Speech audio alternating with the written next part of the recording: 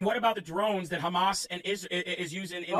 Let's talk about this for a couple minutes. The drones and the technology that these drones they're buying, like you said, they're cheaping out the parts, they're cheaping out the products, and now everybody's got these products, and the CCP has eyes and ears everywhere. They're gonna blackmail the whole world to bend to their will. So what's up with these drones?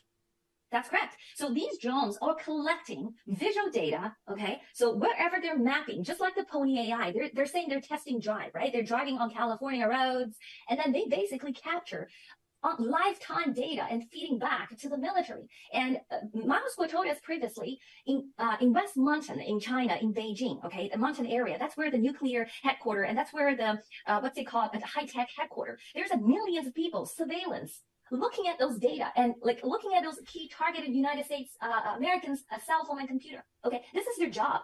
这个世界还有我，还有我们。 If people love freedom and democracy, you have no choice but to join us to fight and take down the CCP. And now we say XCP. It's Xi Jinping's Communist Party because he now killed basically every possible political rivalry. You know the news about the former Premier Li Keqiang was basically dying of a heart attack. According to our intel, it is not an accidental death. Sure. There's a lot to the story. He most likely, although we don't have the direct evidence, but from the intel that we gathered from within the Chinese Communist Party, from our whistleblowers, we know this most likely are actually murder ordered by Xi Jinping, because a month ago, before his passing, Xi made an order to the guards of the former Premier Li Keqiang and asked the guards to prepare Li's final words.